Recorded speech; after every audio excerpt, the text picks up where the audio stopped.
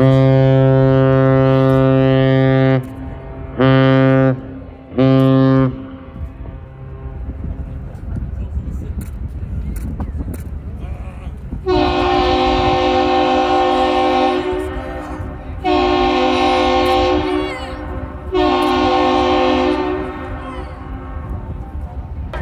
one long and two short whistle exchange between the vessel and the bridge is known as the captain's salute.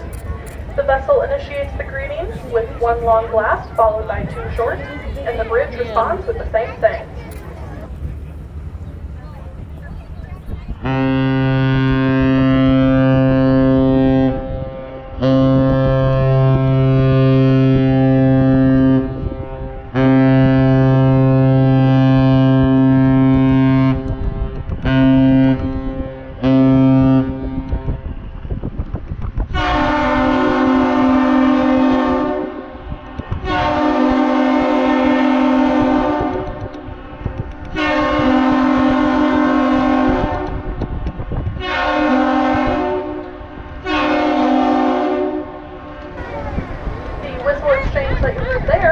Known as the master salute.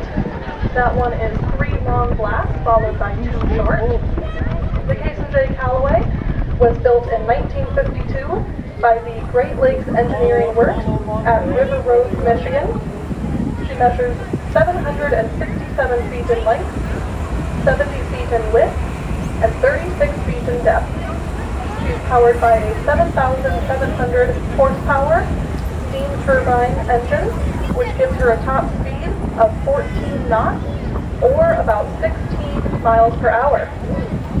She's also equipped with bow and stern thrusters to aid her maneuverability in port. The Callaway has 23 hatches on her deck, which open into 7 cargo holds located below deck. Each hatch covering measures 46 by 11 feet, and she has a maximum carrying capacity of 25,300 tons. Above her deck, that thing that kind of looks like a crane, is a 250-foot self-unloading boom, which allows her to unload her own cargo at a rate of 6,700 tons per hour without the aid of shoreside equipment. The Cason J Callaway is currently owned by the Canadian National Railway of Montreal, Quebec, and she's operated by Great Lakes Fleet Incorporated and Key Lakes Incorporated of Duluth, Minnesota. The Callaway is named for one of the board of directors of U.S. Steel, who served from 1944 until his death in 1961.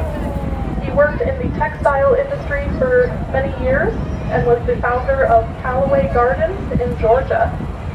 She was one of 3 AAA class ships built for the Pittsburgh Steamship Division of U.S. Steel.